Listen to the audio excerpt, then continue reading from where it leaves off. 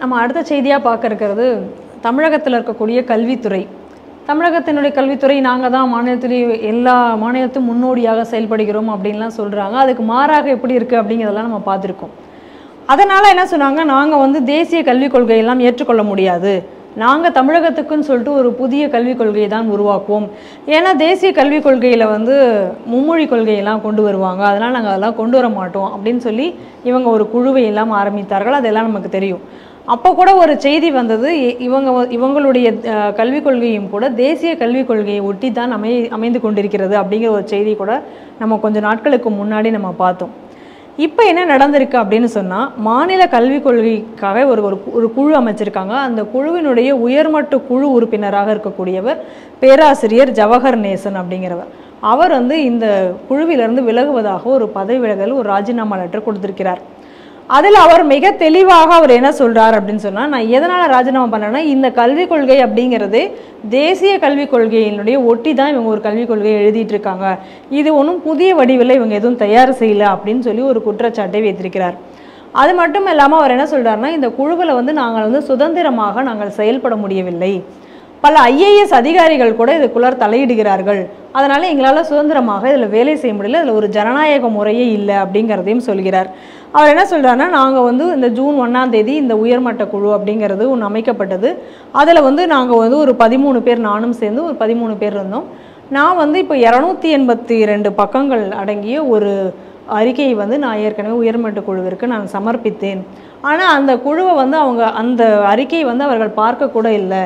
இதில் Udhayachandran IAS officer எல்லா இதுலேயும் தலையிடுகிறார். இன்னும் சொல்லப்போனால் அவர் என்னை மிரட்டுகிறார், அவர் எனக்கு மிகப்பெரிய ஒரு அச்சுறுத்தலாக இருக்கிறார், அவர் என்ன சொல்கிறாரோ அதைத்தான் நாங்கள் அதில் எழுதணும் அப்படின்னு சொல்லி வற்புறுத்துகிறார். இந்த மாதிரியெல்லாம் இருக்கிறதுனால இதை நான் பல தடவை முதல்வர் அவருடைய கவனத்துக்கும் கூட நான் எடுத்து சொல்லிட்டேன். இந்த குழுவினுடைய தலைவருக்கும் நான் எடுத்து சென்றேன். ஆனால் இது வரைக்கும் எனக்கு எந்த ஒரு இதுவும் கிடைக்கல, அதனால் இந்த குழுவிலிருந்து நான் விலகுகிறேன் அப்படின்னு சொல்லியிருக்கிறார். 3 பரிணாமத்தில் இதை நம்ம பார்க்கணும். முதல்ல அவர் ஜவஹர் அவர் என்ன சொல்கிறார் அப்படின்னா, இது தேசிய கல்விக் கொள்கையை ஒட்டி இருக்கிறதுனால ஏற்றுக்கொள்ள முடியாது. பேர் என்ன? ஜவஹர் கிறிஸ்தவராக இருக்கலாம், ரைட்டா? அதனால் அவருக்கு தேசியங்கிறது அவருக்கு எட்டிக்காயாக இருக்கும், அதனால் அவரால் அதை ஏற்றுக்க முடியாது. ரெண்டாவது என்னென்னா, அந்த குழுவில் ஜனநாயகம் இல்லை. ஏன் ஜனநாயகம் இல்லை? நான் 285 பக்கம் எழுதி கொடுத்துருக்கேன், என்னோடது அவங்க அப்படியே ஏற்றுக்கலை, அதனால் அதில் ஜனநாயகம் இல்லை. அதான பாயிண்ட்டு. அப்போ ஜனநாயகம் என்ன அப்படின்னா, நான் சொல்வதை ஏற்றுக்கொண்டால் ஜனநாயகம், நான் சொல்வதை ஏற்றுக்கொள்ளாவிட்டால் அது ஜனநாயகம் இல்லை. கிறிஸ்டியன் டெமோக்ராட்டிக் பிரின்சிபிள் அவர் ரொம்ப தெளிவாகவே இது பண்ணியிருக்கார். இவர் கிறிஸ்தவராக இருக்கிற காரணத்தினால் இவர் என்ன நினைச்சிருப்பார் அப்படின்னா, லயோலா காலேஜில் இருக்கிற பாதிரியார் சொல்லக்கூடியது அப்படியே கல்விக் கொள்கையாக மாற்ற வேண்டும்னு இவருக்கு ஏதாவது கோரிக்கை வைத்திருக்கலாம். அதற்கான வாய்ப்பு கூட இருக்கிறது. அதனால் நம்ம அதை இவர் தான் சொல்கிறதுனால ஒட்டுமொத்த சிஸ்டமுமே தப்பு அப்படின்னு நம்மளால் தள்ள முடியாது. ஆனால் இந்த சந்தேகமும் எனக்கு இருக்கிறது. ஏன்னா ஏற்கனவே அவங்க சொன்னாங்க, முன்னாடி ஒரு பாதிரியார் தமிழ்நாடு டெக்ஸ்ட் புக் சொசைட்டி இதில் கூட நான் இருந்தேன், நீங்கள் 1ஆம் கிளாஸ்லேருந்து 5ஆம் கிளாஸ் உள்ள பாடப்புத்தகம் இதில் பார்த்தாச்சுன்னா நிறைய கிறிஸ்டியன் பிரின்சிபிள்ஸ் தமிழ்நாடு பாடத்திட்டத்தில் இருக்கும், இதை நான் தான் சேர்த்தேன்னு ஒரு பாதிரியார் வீடியோவே போட்டிருந்தார். ஆனால் இது கிறிஸ்தவர்கள் காலம் காலமாக செய்யக்கூடிய விஷயம். இன்றைக்கி இந்த விஷயத்தை நான் செய்து கொண்டு இருக்கிறேன், எனக்கு அதுக்கு முழு சுதந்திரம் இல்லை. அது ஒட்டுமொத்தமாகவே நீங்கள் என்ன பண்ணணும்னா, அந்த கோபுர சிம்பலை எடுத்துகிட்டு அதில் லயோலா பாதிரியார் சிம்பலை போடலின்னு அது கூட இருக்கலாம் பிரச்சனையாக. ஏன்னா இது கிறிஸ்தவர்கள் பொதுவாக செய்யக்கூடிய வேலை தான். இது மட்டும் இல்லாமல் இந்த நாட்டோட கான்ஸ்டிடியூஷன் எழுதக்கூடிய காலத்திலேயே கிறிஸ்டியன்ஸுக்குள்ள argumentative ஸ்கில்னால to preach practice and ப்ரொஃபஸுங்கக்கூடியதை fundamental பிரின்சிபிள்ஸில் நாங்கள் சேர்த்தோம்னு ஒரு ஸ்டீஃபன் நீல்னு ஒரு திருநெல்வேலி ஆர்ச்சி பிஷப் அந்த காலத்திலேயே சொன்னார். ஸோ அதனால் பாலிசி ஃப்ரேமிங் இதுக்குள்ளே போயிட்டு கிறிஸ்டியன் ஈத்தோஸ் அண்ட் கிறிஸ்டியன் பிரின்சிபிள்ஸை சேர்ப்பதுங்கக்கூடியது கிறிஸ்தவர்களுக்கு சகஜம். அதனால் இவருக்குள்ள ஸ்டேட்மெண்ட்டை வைத்து நாம் அதை எடை போட முடியாது. ரெண்டாவது, இந்த அரசாங்கம் இதை இப்போ தனியாக எழுதிட போகிறது. ஸ்கீமுக்கே ஸ்டிக்கர் ஒட்டுற அரசாங்கம் பாலிசி எப்படி எழுதும்? இதே ஒரு ஸ்டிக்கர் அரசாங்கம். அதனால் இவங்க இன்னொரு விஷயம் என்ன அப்படின்னா, அந்த national youth education policy it's one of the best documents I have ever seen. நீங்கள் அதுக்கு மாறாக பாலிசி எழுதணும் அப்படின்னா நாசமாக போகிறதுக்கு தான் பாலிசி எழுத முடியும். ஏன்னா it has touched upon almost every aspect. of education and including interests of all stakeholders. அதுதான் அந்த பாலிசியோட இது. ரெண்டாவது, it has got a future vision and that vision commensurates with the idea of making India a super power. So இந்த மாதிரியான ஒரு பாலிசியில் நீங்கள் வந்து அதுக்கு மாற்று பாலிசிங்கிறது எழுதுறதுங்கக்கூடியது இட்ஸ் ஆல்மோஸ்ட் இம்பாசிபிள். ரெண்டாவது, it touches almost every fringe of it. அதனால் அது விட்ட ரோப்புங்கிறதே ரொம்ப குறைவாக தான் இருக்கும்னு நினைக்கிறேன். அதனால் அந்த அளவுக்கு நீங்கள் வந்து அதுக்கு ஒரு மாற்றுங்கக்கூடியதுக்குள்ள வாய்ப்பு இல்லை. அதனால் இவங்க எதை எடுத்தாலும் அதுக்குள்ளே ஒரு அம்சம் இல்லாமல் இருப்பதற்கான வாய்ப்பு இல்லை. ஸோ அதனால் அந்த ரெண்டாவது பாயிண்டில் வந்து அவருக்குள்ள பிரச்சனை என்னென்னா, சூப்பர் பவராக வரக்கூடிய மாதிரி ஒரு பாலிசி எப்படி நம்ம ஏற்றுக்க முடியும்? பிரிவினையை ஏற்படுத்துறதுனால தானே பாதிரியாருக்கு பாலிசி பிடிக்கும். அதனால் அப்படி கூட இருக்கலாம். ஏன்னா நம்ம அவர் கொடுத்த டாக்குமெண்ட்டை பார்க்காம நம்மளால் கமெண்ட் பண்ண முடியாது. ஆனால் இந்த பேக்ரவுண்டை வைக்கும்போது நமக்கு அந்த மாதிரியான சந்தேகம் வருது. இவர் மூணாவதாக ஒருத்தர் மேலே ஒரு குறை சொல்கிறார், உதயசந்திரன் ஐஏஎஸ்ங்கக்கூடிய ஒரு மேலே. அந்த விஷயத்தில் நான் வந்து அவரோட இந்த கமெண்ட்டில் நான் உடன்படுறேன். To me he is one of the most notorious person. அதில் எனக்கு எந்த மாற்று கருத்தும் கிடையாது. இன்னொன்று என்ன அப்படின்னு சொன்னால், சந்தர்ப்பவாதியும் கூட அந்த உதயசந்திரனுங்கிறவர். அடுத்தது என்ன அப்படின்னு சொன்னால், எப்படி வந்து உதயசந்திரனே முதல்ல வந்து ஒரு செப்பரேட்டிஸ்ட் டெண்டன்சி உள்ளவருங்கிறது என்னோட அபிப்பிராயம். ஈரோட்டில் கலெக்டராக இருந்தார். அந்த நேரத்தில் வந்து கருணாநிதி வந்து தமிழ் வருஷ பிறப்பை மாற்றினார். அப்போ அதற்கான மூமெண்ட்டை நம்ம தான் முன்னெடுத்து பண்ணிக்கிட்டு இருந்தோம். அப்போது இதற்கு ஆதரவாக எழுதியவர்கள், அதாவது சித்திரை தான் தமிழ் புத்தாண்டுங்கக்கூடிய கருத்துருக்க சில ஆளுகளை இவர் மாற்றிக்கொள்வதற்காக இன்ஃப்ளூயன்ஸ் பண்ணினாருங்கக்கூடிய செய்தி அந்த நேரம் எனக்கு வந்தது. நான் சொல்கிறது 2008-2009. அதுக்கப்புறம் இன்றைக்கி தமிழ்நாட்டில் வந்து ஒரு ஒன்றுமே இல்லாத ஒரு சைட்டு, இந்த கீழடின்னு. அந்த கீழடியில் கூட பல விஷயத்தை மறைச்சிட்டாங்க. அதில் குவீரன் எல்லாம் இருக்குது. அப்போ அது என்ன தமிழ் இல்லாத எழுத்துருக்கேன்னு. அதுக்கப்புறம் ஒரு சிவிலைசேஷன்னு நீங்கள் ஸ்டடி பண்ணியாச்சுன்னா, ஹெக்டேர்ஸ் ஆஃப் லேண்டை நீங்கள் அகழ்வாய்வு பண்ணதுக்கப்புறம் தான் நீங்கள் சொல்ல முடியும். ஒரு சின்ன போர்ஷனை மட்டும் தோண்டிக்கிட்டு அங்கே இருக்கிறவன் எவனுமே சாமி கும்பிடலைன்னு ஒரு ஃபைண்டிங் சொல்கிறது. இந்த கீழடியை இன்ஃபேக்ட் இதை வந்து ஒரு கண்டென்ஷியஸ் இஷ்யூவாக மாற்றினது யாருன்னா அந்த உதயசந்திரன். அப்போ வந்து தமிழ்நாடு கல்ச்சர் டிபார்ட்மெண்ட் ஆஃப் கல்ச்சரில் அவர் செக்ரட்டரியாக இருந்தார். இது நடந்தது வந்து அதிமுக பழனிசாமி ஆட்சியில்.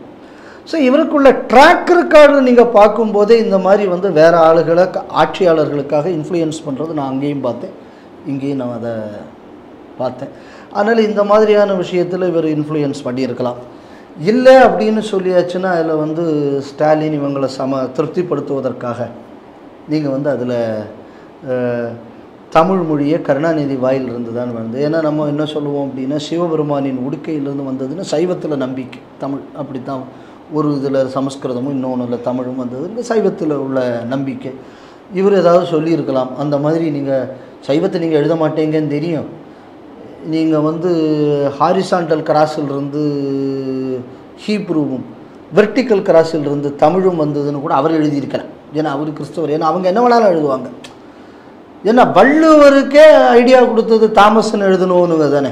அதனால் இவங்க என்ன வேணாலும் இவங்களால் எழுத முடியும். அதனால் இப்படி கூட தமிழுக்கு ஒரு விளக்கம் சொன்னாலும் சொல்லிவிடுவாங்க. இவர் அதெல்லாம் எழுதிடப்படாது. நீங்கள் என்ன எழுதியிருக்கணும் அப்படின்னு சொன்னோன்னா, சுயமரியாதை என்பது பெரியார் தாடியிலும் தமிழ் என்பது பெரியார் தடியிலும் இருந்து வந்ததுன்னு இவர் எழுதுன்னு சொல்லியிருக்கலாம். ஏன்னா இவர் இந்த மாதிரி இதுக்கு முன்னாடி இந்த வேலையெல்லாம் பார்த்ததுனால. ரெண்டாவது, அவர் வந்து நான் சொல்லிட்டேன்னா நாளை ஒரு காலத்தில் பெரியார் தான் கிறிஸ்தவர் ஆகலைங்கிறதுனால நாளைக்கு அது கிறிஸ்தவத்துக்கு லாபம் இல்லாமல் போயிருக்குமே அப்படிங்கிற வருத்தம் கூட இவருக்கும் இருந்திருக்கலாம். ஏன்னா இது ரெண்டுமே ஒன்று விடா கொண்டா, இன்னொருத்தம் கொடா கொண்டேன். அதனால் இது எப்படி வேணாலும் இருக்கலாம் இந்த பிரச்சனையில். அதனால நம்ம எதை கவனிக்கணும் அப்படின்னு சொன்னால், அதில் நாலாவது ஆஸ்பெக்டை நான் பார்க்கணும். நான் அதை விட்டுட்டேன். என்ன அப்படின்னா, நேஷ்னல் எஜுகேஷன் பாலிசியை ஒட்டி தான் இந்த எஜுகேஷன் பாலிசி இருக்குதுன்னு இப்போ இவர் சொல்கிறது உண்மையாக இருந்ததுன்னா, அப்போ இந்த எஜுகேஷன் பாலிசியை பண்ணுறதுக்குன்னு ஒரு கமிட்டி போட்டு அதுக்கு இந்த அரசாங்கம் என்ன மண்ணாங்கட்டிக்கு செலவு பண்ணும்? இப்போ மக்கள் பணம் விரயமாறுதா இல்லையா? நிச்சயமாக நிச்சயமாக. அப்போது உங்களுக்குள்ள விளம்பரத்துக்காக, உங்களுக்குள்ள அரசியலுக்காக மக்கள் பணத்தை இந்த அரசாங்கம் வீணடித்து இருக்கிறதுங்கிறது இவருக்குள்ள ஸ்டேட்மெண்ட்லேருந்து நம்ம பார்க்குறோம். அதனால் இந்த அரசு என்பது ஸ்டிக்கர் அரசு. 2 ஆண்டு கால சாதனைனா என்ன அப்படின்னா, ஸ்டிக்கருக்காக மக்கள் வரிப்பணத்தை செலவு செய்ததற்கான சாதனை தான் இந்த சாதனைன்னு நம்ம சொல்ல முடியும். இந்த ஸ்பேட்டுங்கக்கூடியதுக்கு ஒரு அரசியல் கண்ணோட்டத்தை கூட நான் பார்க்குறேன். என்ன அப்படின்னா, உதயசந்திரன் கூட நாளைக்கு வந்து என்ன இந்த மாதிரி அப்பப்போ ஒரு மாதிரி பேசக்கூடியதுனால இன்றைக்கி கூட ஏதோ குடும்பத்தை பற்றிய பல சொத்து விவரங்கள்லாம் நம்ம அண்ணாமலை கூட வெளியிட்டிருக்காரு. அது கூட இப்போ ஒரு புயலை கிளப்பி இருக்கிறது. ஏற்கனவே ரைடெல்லாம் கூட போயிட்டு வந்திருக்காங்க. இதெல்லாம் நடந்துக்கிட்டு இருக்கு. அதுக்கப்புறம் பார்த்தான்னா என்ன அப்படின்னா, நம்ம இந்த ரைடுக்கெல்லாம் அதுக்கப்புறம் கூட இப்போ வேறு நம்ம முன்னாள் நிதியமைச்சர் கூட இம்புட்டு சம்பாதிச்சிட்டாங்க ஐயா அப்படின்னு அலர்ன பிரச்சனை, இது எல்லாம் சேர்த்து பார்க்கும்போது நாளைக்கு ஏதாவது ஒரு அழுத்தம் வந்தாச்சுன்னா, அது மட்டும் இல்லாமல் இருக்கிறது வெளிநாட்டுக்கு வேறு போனார் நம்ம ஆள். எதுக்கு? கேரளாக்காரன்ட்ட மளிகை கடை திறக்கிறதுக்கு கையெழுத்து போடுறதுக்கு துபாய் போனார். ஆமாம், அந்த துலுக்க நாட்டுக்கு போய் கையெழுத்து போட போனார் இல்லை, அந்த மளிகை கடைக்காக. அவன் அந்த மளிகை கடை டீலுக்கு போகும்போது கூட இவரை தான் கூட கூட்டு போயிருந்தார். ஆமாம். அதனால என்ன அப்படின்னு சொன்னோன்னா, அந்த குடும்ப ரகசியங்கள் பலதும் இப்போ அவருக்கு தெரிவதற்கான வாய்ப்புகளும் நிறைய இருக்குது. அதனால் இப்போ என்ன அப்படின்னு சொன்னால், அவரை அந்த இடத்துலேருந்து அவ்வளோ ஈஸியாக நகர்த்தவும் முடியாது ஸ்டாலினால்.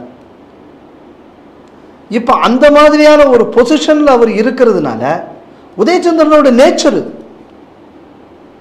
கொஞ்சம் எடுத்தெறிஞ்சு உள்ள பிஹேவியர், அவரோட நேச்சர் அதில் இயல்பது. ஏன்னா 23 வயசில் ஏசாவசரானவர், நம்ம அவரோட அடுத்த சைடையும் நம்ம பார்க்கணும். ஸோ அதனால் அந்த ஒரு தெனாவட்டி இருக்கத்தானே செய்யும். அதனால் அவர் is a very intelligent officer otherwise. So அதனால் இப்போ என்ன யோசிப்பாங்கன்னா, இவர் நம்ம இந்த ஆளுக்கு கீழே நம்ம இருக்கிறதா, நம்ம சொல்லித்தானே ஸ்டாலினே கேட்கணும். அதனால் ஒரு பவர் டசிலாக கூட இருக்கலாம். அதனால் இந்த மாதிரி ஒரு பவர் டசில் இருக்கும்போது இந்த குடும்ப விஷயத்தை இவர் பிஜேபிக்காரங்களுக்கு போட்டு கொடுத்து நாளைக்கு ஸ்டாலினே இவர் உள்ளதல்வதற்கான வாய்ப்பு இருக்குன்னு உதயசந்திரன் மேலே கிளப்புறதுக்கு இவங்களும் இதை பயன்படுத்தலாம். ஸோ இந்த மாதிரி பல அரசியல் பிரச்சனைகள் கூட இதற்கு பின்னாடி இருப்பதற்கான வாய்ப்பு இருக்கிறதாக நான் பார்க்குறேன். ஆனால் எனிகோ ஒரு விஷயம் என்ன அப்படின்னு சொன்னால், காப்பி பேஸ்ட் பண்ணக்கூடிய பாலிசிக்கு இவ்வளவு கோடி ரூபா செலவு பண்ணுறது அயோக்கியத்தனம். இன்றைக்கி இது வெளியே வந்திருக்கு. 2வது, டோட்டல் கிறிஸ்டியன் கண்ட்ரோல் கையில் தமிழ்நாடு அரசு எப்படி இருந்து கொண்டிருக்கிறதுங்கிறதுக்கு இந்த மாதிரியான ஆட்களை அந்த மாதிரியான பொசிஷனில் இவர்கள் வைத்திருக்கிறார்கள். இன்று இது வெளிப்பட்டிருக்கிறது என்பதைத்தான் இந்த செய்தியிலிருந்து நான் புரிஞ்சுக்கிறேன்.